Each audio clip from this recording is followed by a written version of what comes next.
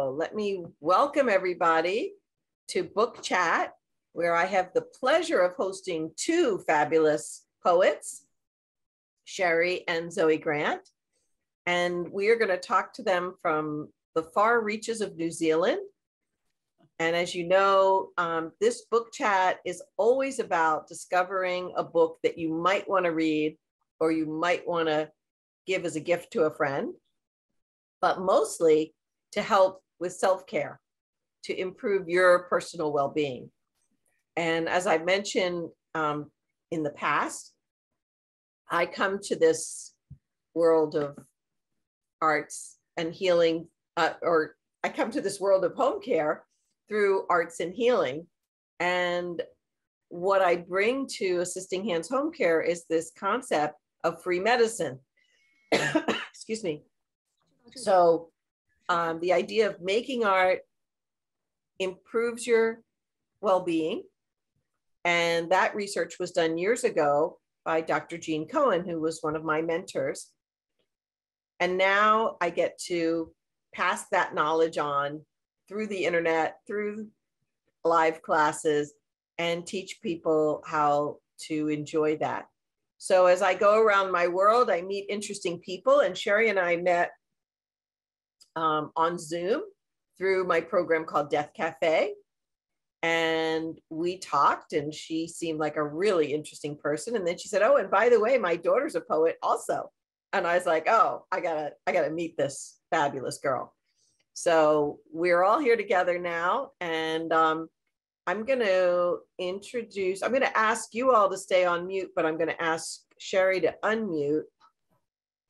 And if you want to look at her website, which we're going to do together in a little bit, it's here on the screen, and that's how to get in touch with her. So Sherry, Zoe, welcome to Book Chat. Hi, thank you for inviting us. You're very welcome. So Zoe's just getting ready to go to school this morning. Actually, it's actually school holidays. Oh, perfect. So you woke up just for me. Wow. Yeah. You're a star. You are a star. I already had a meeting with the Scriabin Society of America. I'm actually a board member now. So oh, that's great. Working on organizing a festival for his 150th birthday at the end of this year. So. And which organization is that? Scriabin Society of America. The Scriabin Society. Wonderful. Oh, what a prestigious. It's just been reinstated this year as well. So fantastic. Well, so Sherry has an amazing creative side. She is a musician, world-renowned, and she is a poet. And Zoe, I want to know how you got interested in writing poetry. Well, it was my mom who started poetry first, and it was like, poetry sounds kind of cool. Why don't I try and give it a go? That's great. That's great. And do you want to give us an example of one of your haikus? Drop this. Actually, I have one award-winning haiku from 2021, the junior winning. Yeah, do you want to read it? It's called Snowy Night, the Smell of Hot Soup. Yeah. We also started a lot of different projects, poetry related. The first one we actually started was during a very long lockdown in Auckland last year in September. We got really bored. Like the kids got bored with the lockdown. So we saw a friend doing they just chalked the haiku on their sidewalk, but there was no illustration. We thought, well, and we just before that, we went on a trip, right? A haiku workshop. Yeah. Where was it? Kati? Yeah, I think it was out of Auckland. And anyway, there was a haiku park where they had a lot of haiku. Actually, they got the haiku in the stones, so you can walk around the park and just read those haikus. And we thought we could do something like that, except that we don't have stones. We just use the chalk, so we created chalk on the walk haiku. And then later on, we started Chalk on the Walk Monoku as well. That's like a one-line haiku. That's actually the original form haiku in Japan, where you could see like in a lot of the Japanese paintings with haiku, it's actually all just in one line. But the Japanese, they know where to divide into like 3 parts. Yeah. So in America, when we're taught haiku, we're taught the 7-5-7. Oh, 5-7-5. I mean, 5. I'm dyslexic. Don't worry about me. 5-7-5.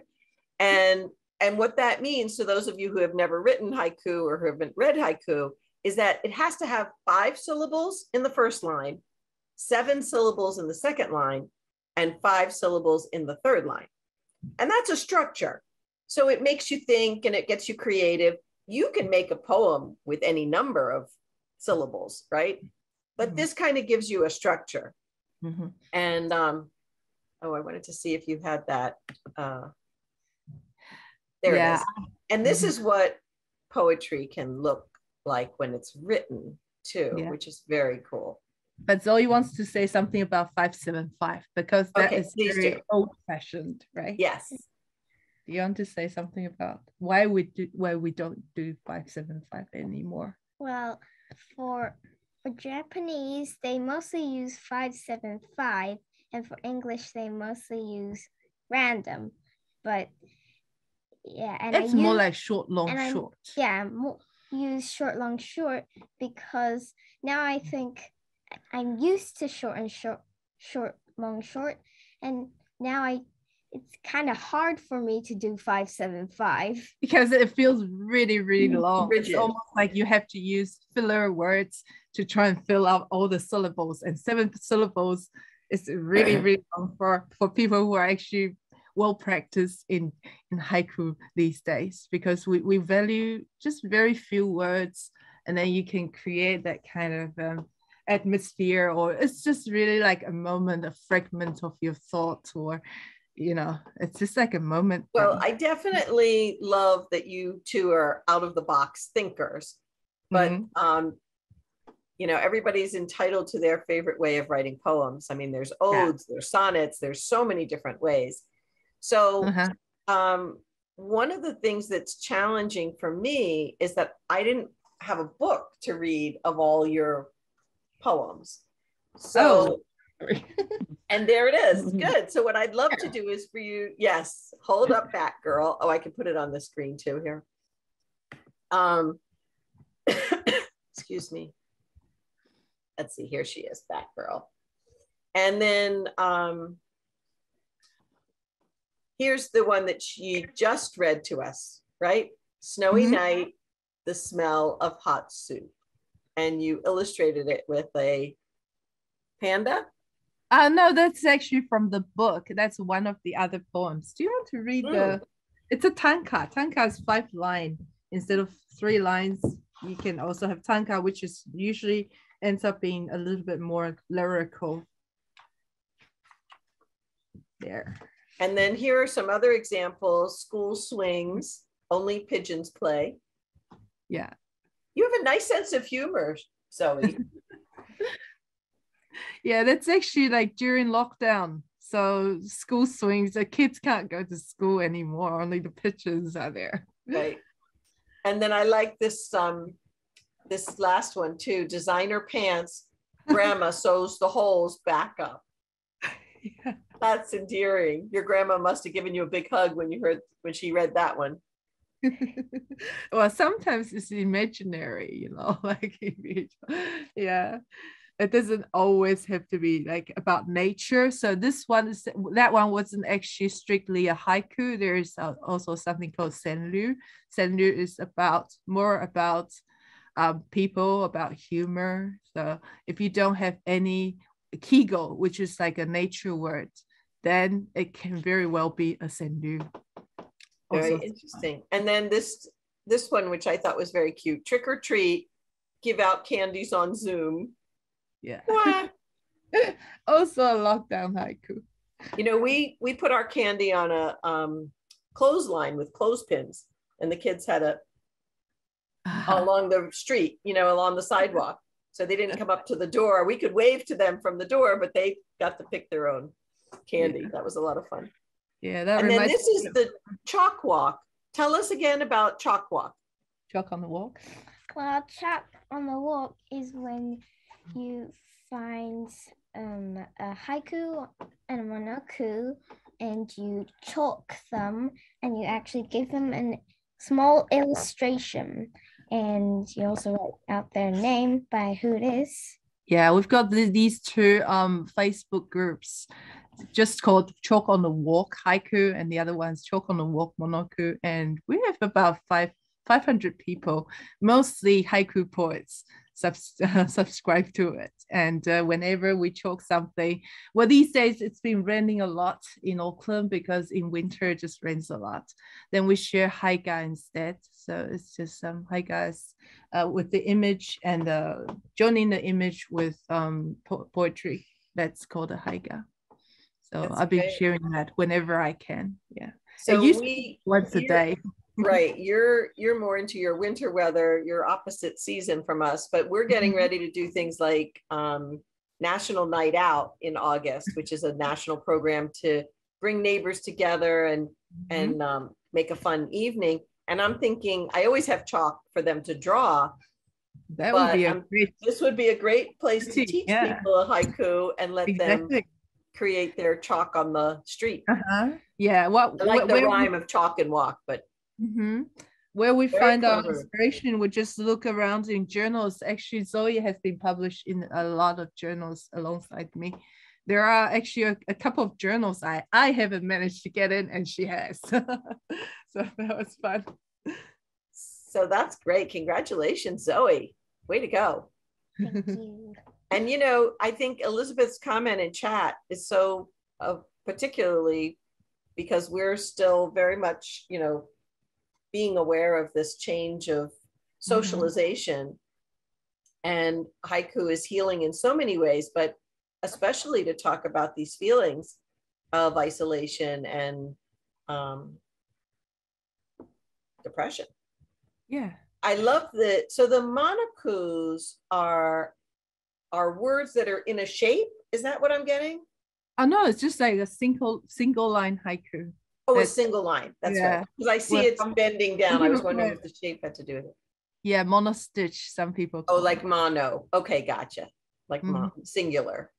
But then, you know, I didn't know this before, but a haiku can be 3 lines, but it also can be 2 or 4 lines. Yes. I did not know that before. But well, you know, like anything, you know, we can adapt, right? We can mold. We've got that right side of our brain going. We can make all sorts of art.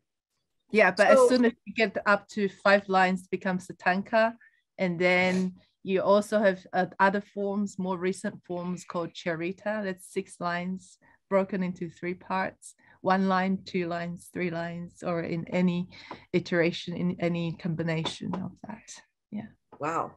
And I've been published in the charita many months. Oh, good for you. That's actually the first form that I actually got accepted at a journal. So charita, I encourage people to try as well. Oh, and I invented a form called a nonaku. Zoe, do you want to talk about a nonaku? I invented 3 months after I started writing poetry.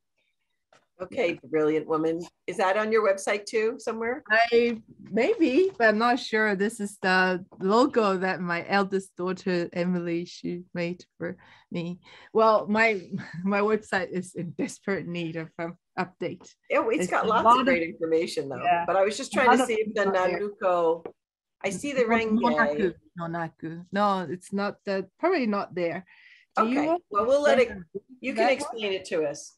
Okay, so there's 9 lines in a naku. The first line, 1 word. The second line, 2 words. 3 lines, 3 words. 4 line, 4 words. 5th line, 3 words. 6th line, 2 words, and 7th line, 1 word. And then there's just another section for the other 2 lines, or the other 2 section can actually be on the top. So So it's almost like a mirror. It looks like a mirror then, right? Yeah, It's like an hourglass. Okay. so you can create some really interesting shapes with the poem. So for example, this one has the two lines before the main body. So it's like a fragment. It's a little bit, I don't know if anybody knows about Haiku. It's a little bit like a mini Haiku. So Haiku is kind of a prose part, and then you add a haiku at the end, but it can be the other way around. So wow, you're sounding very scientific to me. It's like the marriage of science and art here when you start parsing poetry like that. That's beautiful. Yeah, we're actually trying to draw inspiration from one another, different art forms. So I feel my music flows into my poetry because I also write a lot of rhymed longer poems inspired by other poetry or sometimes arts or or music. So Sherry, talk a little bit about how you started your career in music. Where did all that come from? I have been trained a musician since I was like 3. Well, my parents just oh, well, it's nice, probably a good idea to learn music. So many kids learn music. Was that in New Zealand? Taiwan. No, I came in Taiwan. Taiwan. Yeah, I didn't come to New Zealand until I was at university. Okay. Yeah. You loved it and decided to stay? Yeah, well, actually, the whole family moved here. So wow, how convenient. Yeah, and I carried on with music, but then I also went off and did something different, like computer science, and I decided I still like music better, and I just kept on coming back to music. And what is your music medium? Tell everybody.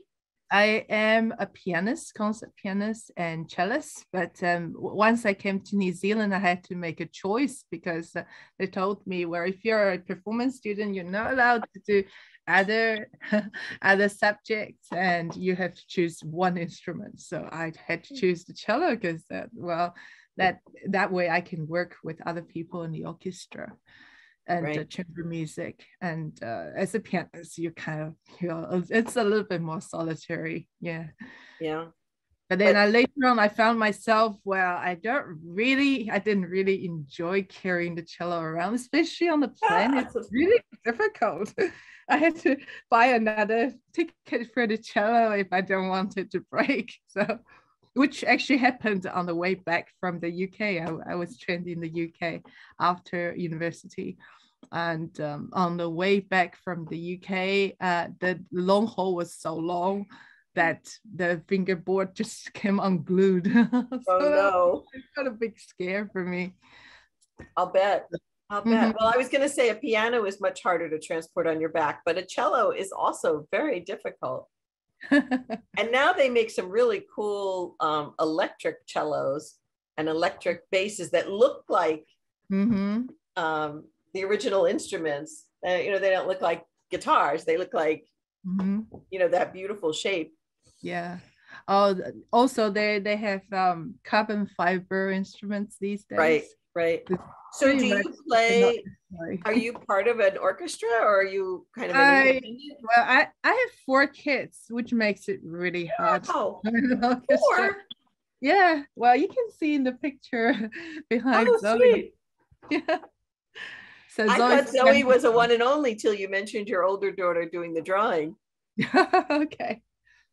Yeah, they're all musical. So I sometimes I perform online a lot these days since at the end of March. And I got invited to perform under Live Piano Avengers, and I've been having a lot of fun. So I put together concert programs once a week, something different. A new program, and I just prepare. I have 3 to 5 days to prepare, say 20 to 30 pieces, and just learn them and present them online, and people really enjoy that. Wow, I need to get on that list. That sounds great. So within were you inspired? Were you inspired by Yo-Yo Ma and his free concerts that he did out of his living room during COVID? I did watch a little bit of that, but it's amazing. Yeah, but the thing is, I'm just doing it on the audio platform. So before it was Clubhouse, now we left Clubhouse and went to Twitter, and we got to meet a lot of people there as well. And Oh, I see. So this is where you go. So if we Yeah. want to hear you play, this is what we can click on. We're on Twitter Space. Yeah.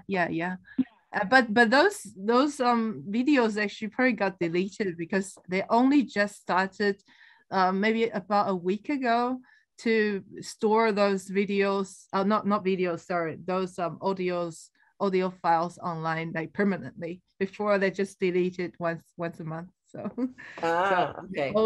They're all lost now. But that just means so that's too bad. But so not on YouTube either. No, but that's okay. I mean, I actually used I put the programs together and played on.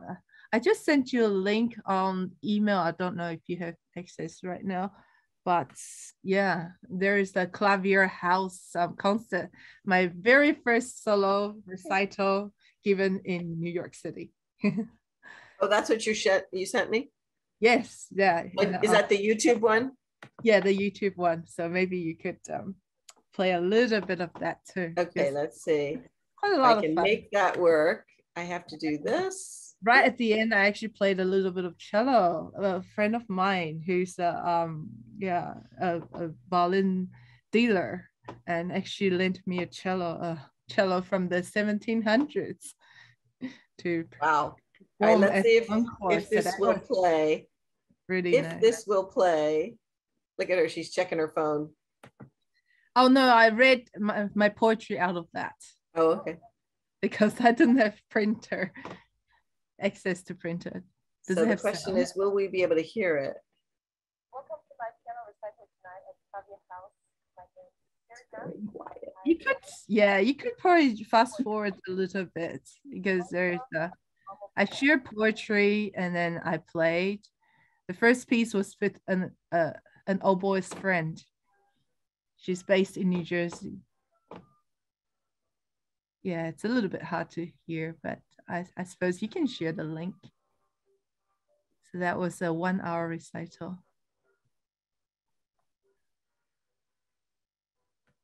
Well, this proves that she's really a pianist, ladies and gentlemen. But you can go all the way to the end of it if you like. I was playing cello then. That's great. It didn't matter. Yeah. So this is an amazing creative family you have. And tell me more about what you'd like to see in the future for you. And maybe your children. Are you going to create an orchestra just of your family?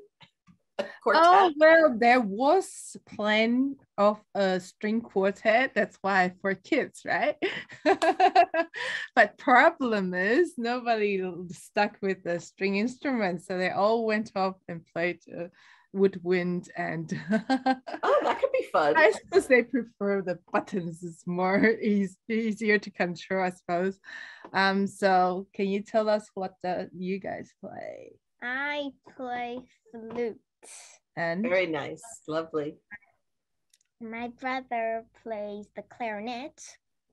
My little older sister plays the bassoon, and my eldest sister plays the oboe. Well, that sounds like you got to write some music for those instruments. That's yeah, I'm going to start. You can bring it all together with the cello. Probably, yeah, because I have written so much poetry. I wrote 3,400 and something poems in the last 2 years. Yeah, because once I started writing, I just couldn't stop. Wow. That is so cool. And there are all sorts of forms as well, because whenever I read about a new form, I just try out as well myself. Mm-hmm. Elizabeth says musical haikus. I agree. And actually, I was just talking about this with somebody else. I don't know if you're familiar with Rumi poetry. He was an ancient poet, but he was reinterpreted by a Southern guy, American, named Coleman Barks. And he has this deep, wonderful, what I consider mystical kind of voice. And when he reads the poetry, it just takes on a whole different level. And that's the thing about poetry. You know, you read it to yourself and you hear it one way, but you hear it read by somebody else, it's a different story.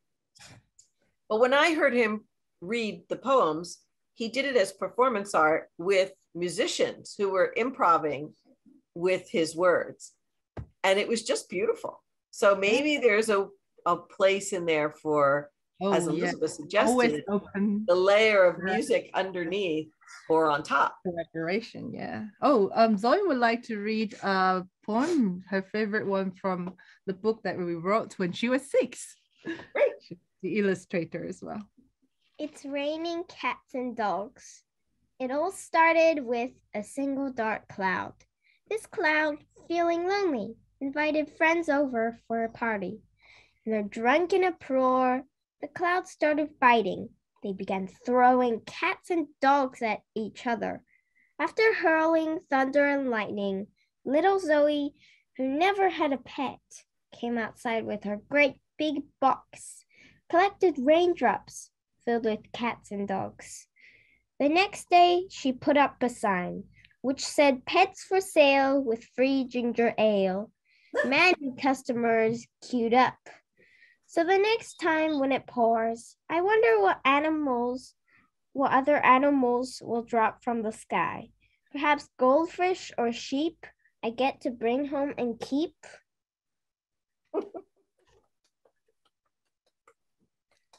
Yeah. I like that one. I like that description. Oh, look at the drawing that goes with. Oh, that's great. Yeah. And there's another really funny one as well. It's slightly longer, but I think you'll enjoy it because this one, it has a lot of rhyming. It was one of these are all our early poems that we wrote in the first 5 months. We put it together just so that we could pretend to be authors and author's book market. And her first one, and that at the time she was 6 years old, and that was fun. All hail the snail.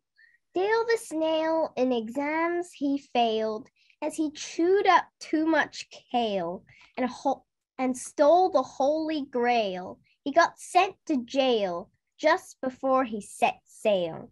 From jail he broke out, but left a trail, making him easy to trace, track, and nail. Dale lost his tail just before he made bail. In a fight with Constable Quail. By rail he ran, hiding under a pail of ale. He went to the sea and met a whale by the name of Gabrielle, who became his pal. Too bad that Dale turned so pale, for the ocean offered no veggie for sale. He wailed and yelled and cursed and spat. Nearly into water he fell this moment, just as well when a friendly seagull from Yale caught his smell, picked him up, and cured his ale. Tired of running, Dale sent a mail to say sorry via a mate in his old sail. Having been through hell, he threw in the towel and would no longer growl or yell. At early hours on Sundays in market, we still see Dale, although a male, till the strike of midday church bells. He wears an apron and a veil. Now, Dale, now a bit frail, would sell pretty shells, speaking in accents with heavy vowels. And that includes our tale of Dale. All hail the snail, his adventure shall prevail. Wow, that is an epic poem. And then look at the picture she drew. So we are, I'm going to send this link to everybody before I have to close up because we are right at the end of our half hour. All right. But I want to thank everybody for joining us. I want to thank Sherry and especially Zoe for waking up early on her day off. And can we say Sherry, one last thing? Because we have a new journal. Oh yeah. So we're going to be making a new journal called Haiku Zoo, only from ages 20 and under are allowed to submit. Oh, Yeah. that sounds very ageist to me. I don't know if I like that. If you have kids or grandkids or we'll get them involved. Oh, you're sweet. Yeah. Thank in you any all. Language and English, yes. And feel free, like I said before, you can always connect up with Zoe through her or with Sherry through her website and Zoe as well. And just keep being creative. And I hope you all learned something today. Thumbs up. Excellent. All right. We'll talk again soon. Thank Bye, you. everybody. Bye.